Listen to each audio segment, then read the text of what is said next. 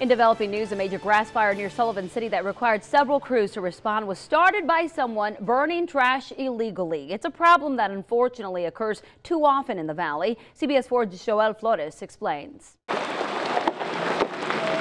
Strong winds fueled flames that burned over 700 acres of brush Wednesday, and over 25 crews were on the scene working to put out the flames. Yesterday we only had one brush truck and one tanker there, but there was also multiple cities from throughout the valley and some of the Texas Forest Service dozers on location. Because the fire was started by illegal trash burning, fire investigators want to warn the public that due to dry conditions throughout the valley, negligently burning trash can come with a price. They need to take in consideration that they can be held responsible for any damages that occur because of a fire that they set.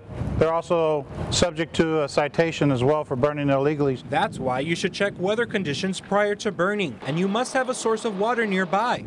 But that's not all. It needs to be at least 200 to 250 feet away from any buildings or homes. It needs to be at least 100 feet, 150 feet away from any roadway.